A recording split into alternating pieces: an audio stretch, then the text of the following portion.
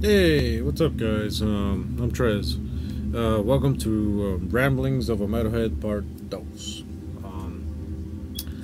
In last video, I know I had to cut it short because it was like 44 minutes long, and I just started fucking being totally belligerent to the point of fucking total drunk, and started fighting with the camera, started fighting with the vinyls. I couldn't put them back in the fucking into their sleeves, so yeah, that went to shit. But in this video, I want to talk about a subject that has been talked to death of. I gotta point that out on YouTube. Is elitism in metal, or being a fucking elitist. Now, I'm not gonna bore you to death for what my definition of elitism is, which I shall put up here now, so you can see what elitism is, and so that you could understand what the fuck I'm trying to talk about. In any case, cheers, by the way.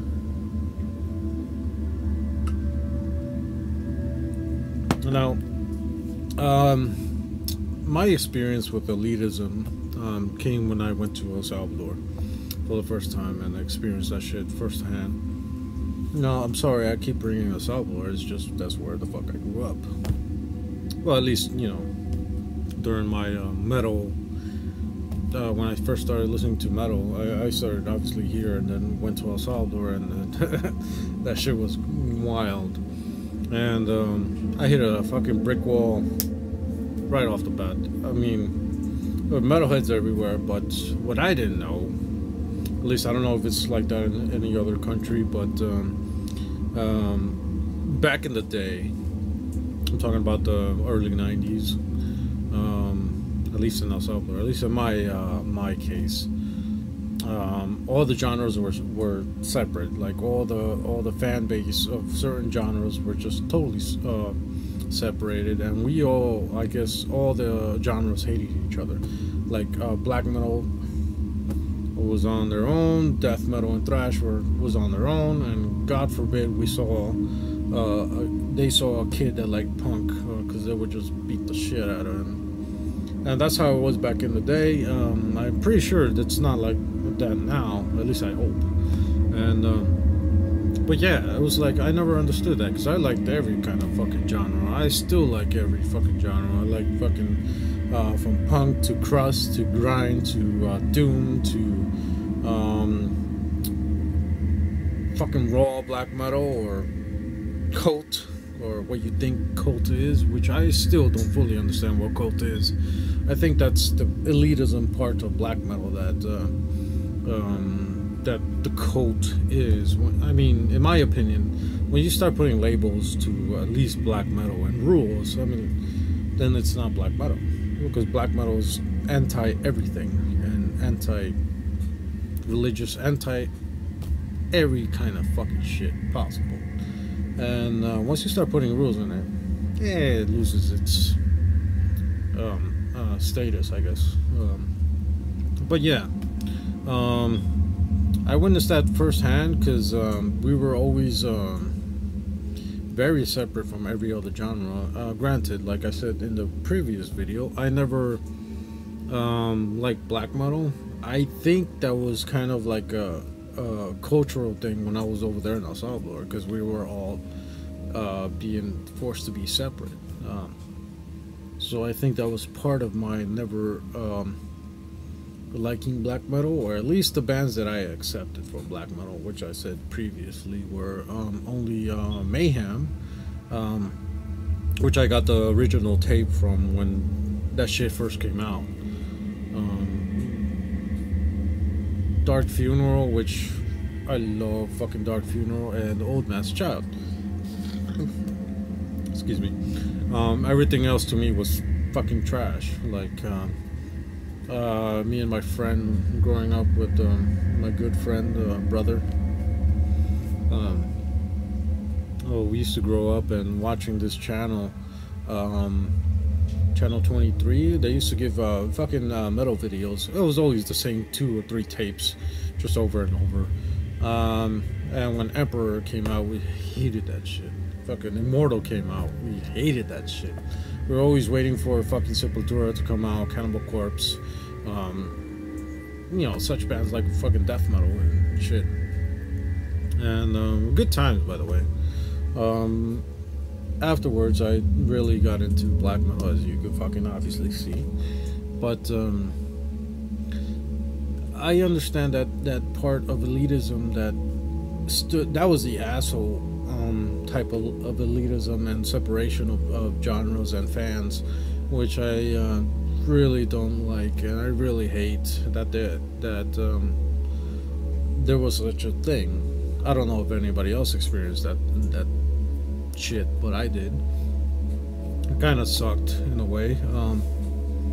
But what I mean by a blurred line between being a devoted hardcore fan and being fucking elitist is, let's say you go to a show and you're there with your friends and you have your battle vest or fucking metal vest, and you spend so much time and effort to picking out the patches that you want for your vest, which I haven't even done because I have enough patches for like 3 fucking vests and I'm just fucking lazy and haven't done shit. But you know how you put your patches in. It could be a themed vest, or it could be whatever the fuck you want. It's your shit. So if you want fucking Mortician with AMSG or fucking Archgoat and Satanic Warmaster, that's up to you.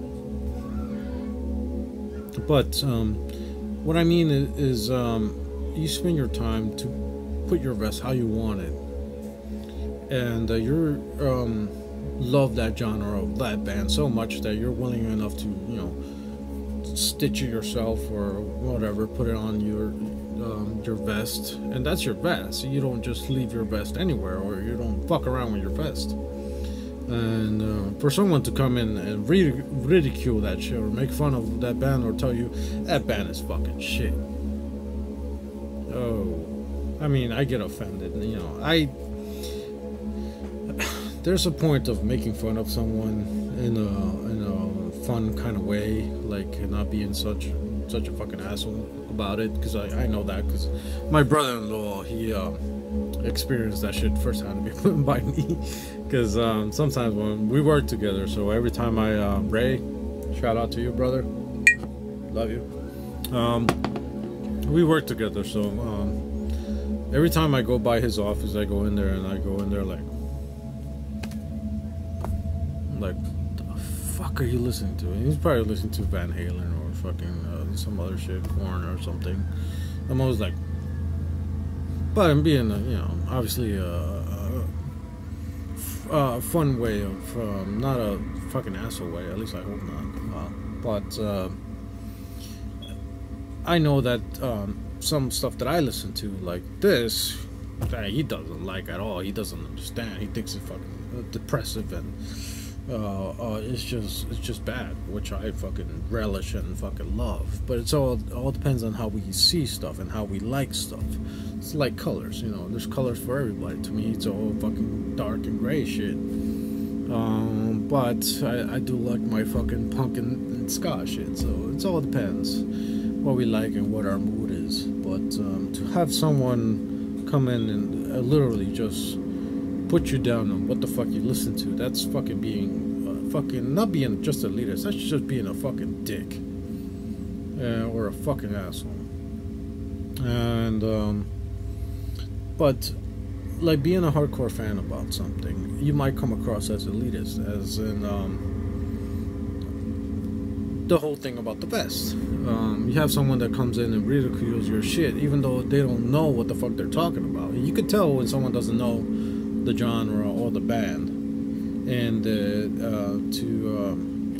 you get very spiteful when someone ridicules your shit, because you spend so much time invested in the band, in the genre, on purchasing their merchandise and have it on you like a vest or a t-shirt.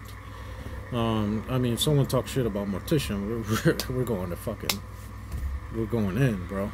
But and that, so, cheers.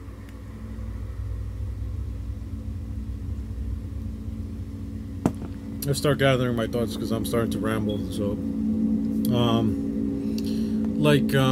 another interesting part about being a hardcore fan is that when you grow up, like I said before, you grow up with a thick skin.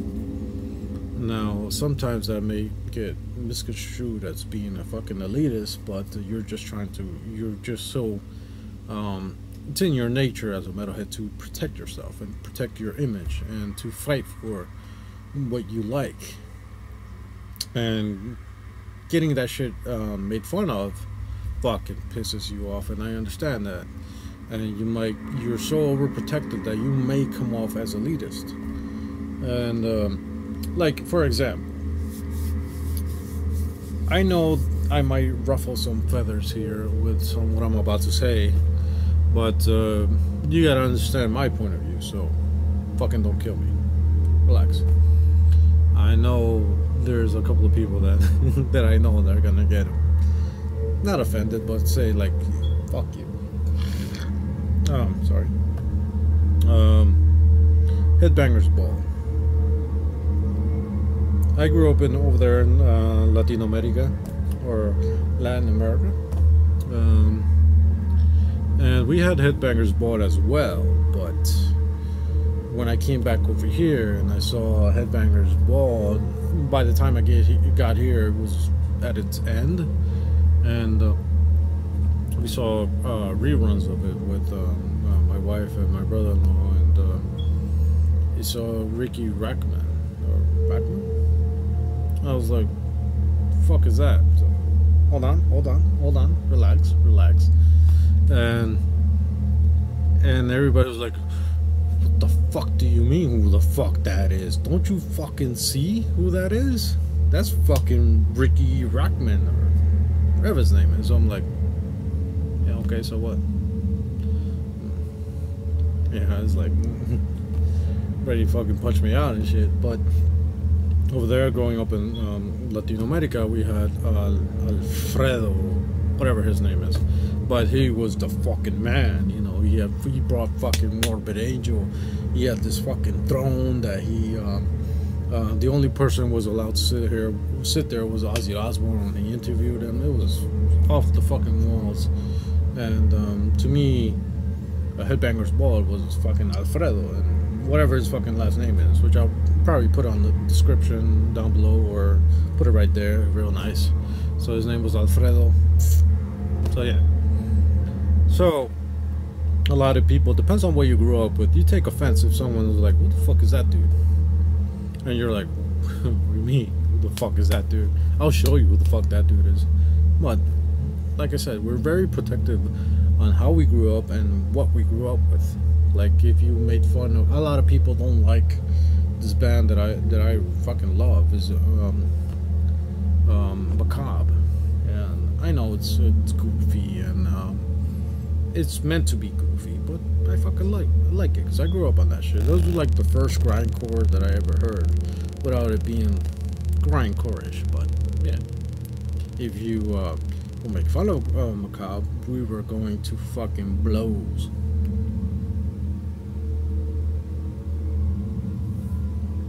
So yeah, that's my thing when you have a blurred line between being a hardcore fan of anything, because like I said, that whole Headbangers Ball type thing, I know when I said that, I was like but you gotta understand some people, and sometimes we do it it's so natural that we defend stuff, being metalheads as we are, and that sometimes it might come across to another person as, oh, you fucking elitist, fuck you. But we're just being hardcore fans. I'm not trying to defend elitists, because to me, elitist is not caring about any other thing. Let's say if you're into old school shit and that's all there is to you, just old school shit and nothing else, nothing new, and you won't tolerate or accept anything besides that, man, fuck you. You have to have an open mind, especially with metal. Metal is such a melting pot, between culture, between all kinds of lyrics, themes in metal. I mean, if you want to feel fucking obviously depressed, you go to depressive black metal. If you want to feel good about yourself, at least to me, I listen to a lot of hardcore because it has positive lyrics in it, all about empowering yourself and feeling good about yourself, and also what I call Swedish metal or new wave thrash metal, which I also have said to at least to the people who know me, don't get offended. Feel good metal. And when I say feel good metal, I mean Swedish metal, especially during the 90s. I'm not talking about Entombed, Nihilist, obviously, but Dismember, all that fucking classic good shit.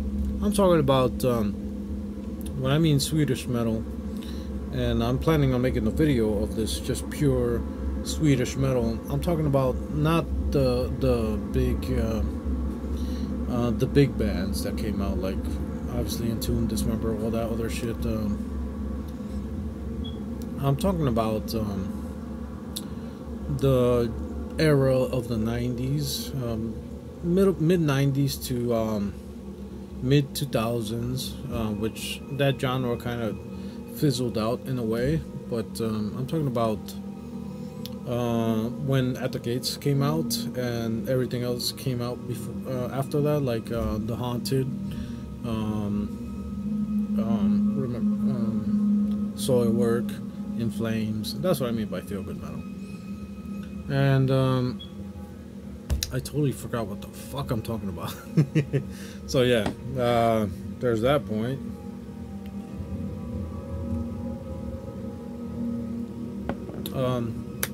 So I totally fucking forgot what the fuck I'm talking about. And this video is already 17 minutes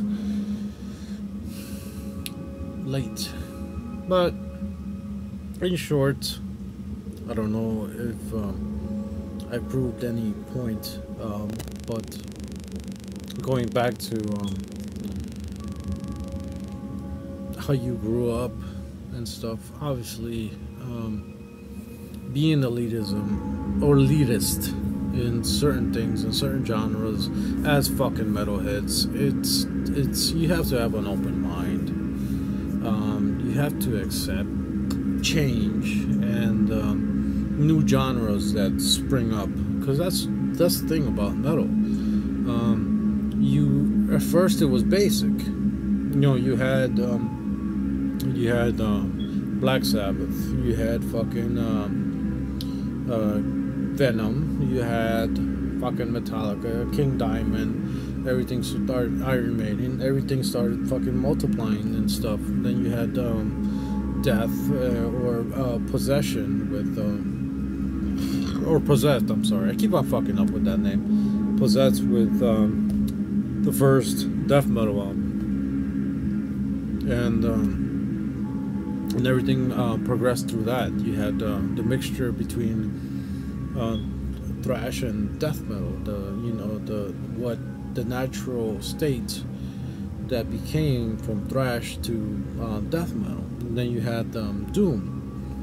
Then you had genres, because back then, if you guys remember Eric and Relapse and Roadrunner, you had also labels like Peaceville Records, which I fucking love everything that Peaceville has ever done, especially with their logo, with a little pentagram on the eye, and there, it's like fucking amazing.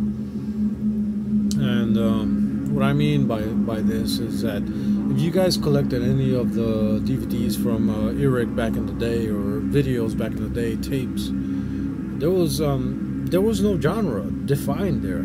It was like death metal, and you had Paradise Lost, you had Cathedral, you had what is it, Candlemass, I think it was, but you had Napalm Death, you had all those genres, all those bands, and all those different genres that you didn't even know what the fuck they were until they were defined later. And from Cathedral being doom or being that fucking genre that doom is called. There's so many sub-genres of doom, like Cathedral, that is just crazy, that I don't even know myself, that I can't keep track of. But for those people that don't dislike the recent genre, deathcore, that just fizzled, I think is fizzling out right now.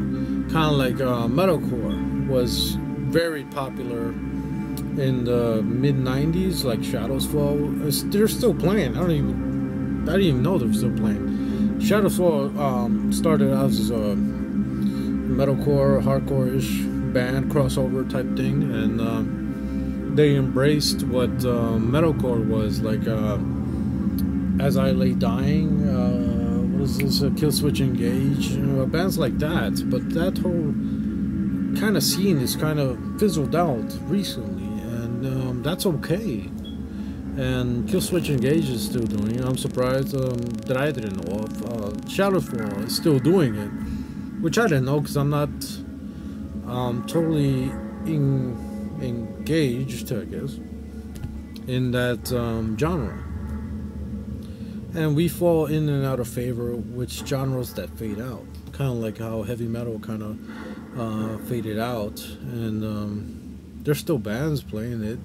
If you're into that stuff, it's like there's still bands playing metalcore and deathcore. Deathcore progressed into a weird hybrid, which is between deathcore and slam, which is slamcore, I guess, if you want to put a label on it. At least I think. But there's so many subgenres. Like we had this argument with my brother-in-law when I told him this is called slam. He's like, there's no fucking such thing as slam. I'm like, yo, dude, there is. Slam started, to me at least, early beginnings with 3 factors. Suffocation from Effigy of the Forgotten. I forgot what song. League of Inveracity, that had this really cool slam part in it. Jin jin jin jin jigga jin jin jin jin jin jin jin. Yeah, and then everything Internal Bleeding has ever done. That's what started slam. It's like those riffs, without anything else. It's just those chunky riffs, and that's what the whole song was.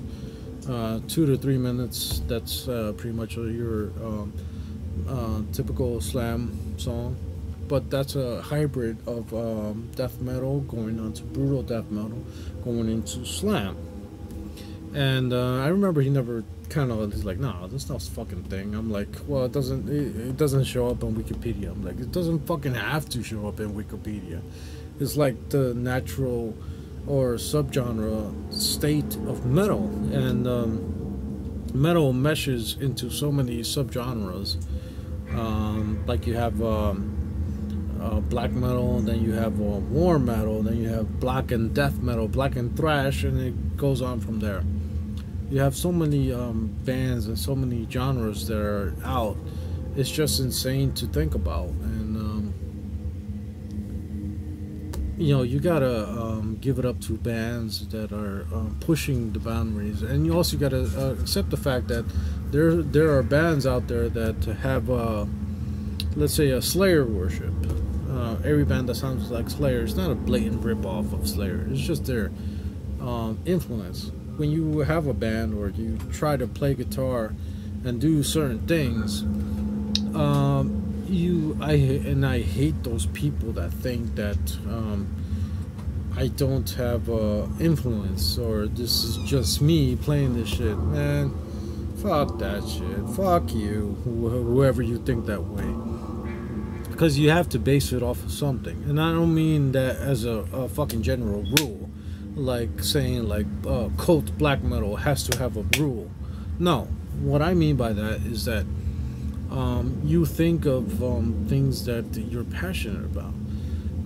Doesn't necessarily have to mean music, as in your state of mind, your state of politics. Because politics, even though I don't like to think about them in metal, there's a lot of politics in fucking metal, but whether is it the earth, your spirit, your feelings, your love, your hate, all goes into the way you create music. And for you to say, oh, this is just fucking me, fucking, this is what comes out. No, fuck you. There's never a thing. You may not realize what you're doing, but someone else might. Someone else might like, oh, that shit sounds like, subconsciously may sound like something that you do love, you do like. So I'm totally kind of lost in the whole subject of elitism, but it's part in there in a way, because when you take that stance, like, this is what I create and this is just me doing this. No, it's not. Don't have that mentality, because you're closing your own mind in. Because after a point, you won't have anything original to make. You have to embrace what you love. This is my fucking influences: brutal, grindcore, darkened fucking black metal. And you have to grab shit from stuff you love. As a metal fan, you have to embrace what you grew up with. You're protected of your music, you're protected of yourself, and you're protected of your image. Granted. But you have to have an open mind. And that's the blurred line that I think exists between being a hardcore fan of a certain genre, of a certain state of mind, of a certain feeling that you have, where you're totally into fucking black metal, that you think, Satan. But guess what? You have to go to work. So, just have an open mind. Explore genres. Like I say to everybody, I don't really like power metal. Like, it's not my cup of tea, but there are some power metal songs that I do. When you put it on, I'm like, fuck, like a fucking little girl too. And we're all that way. We all get caught off guard denouncing something, and then on the flip coin, we're like, oh fuck, didn't you say you didn't like that shit? What the fuck are you doing? You do like that shit. So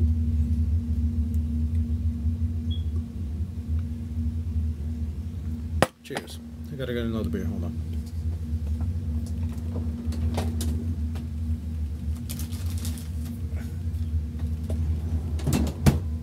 And I gotta pee real bad.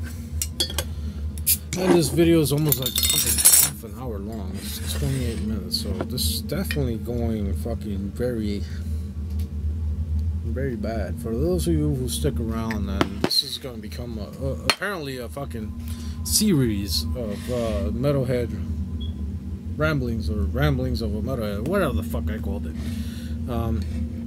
Cheers.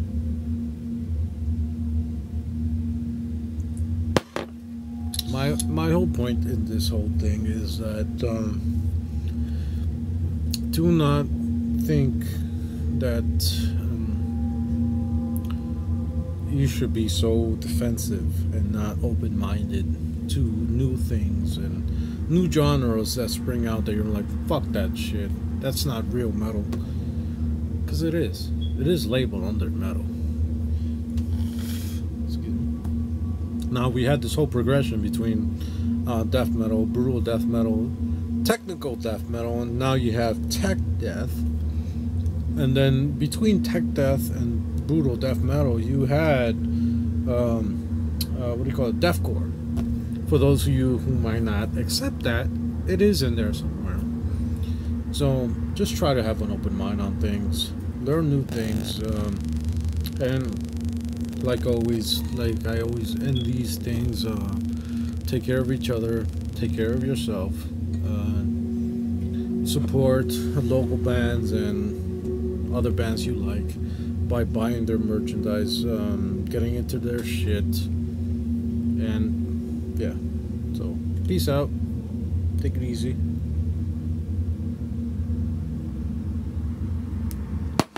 Cheers.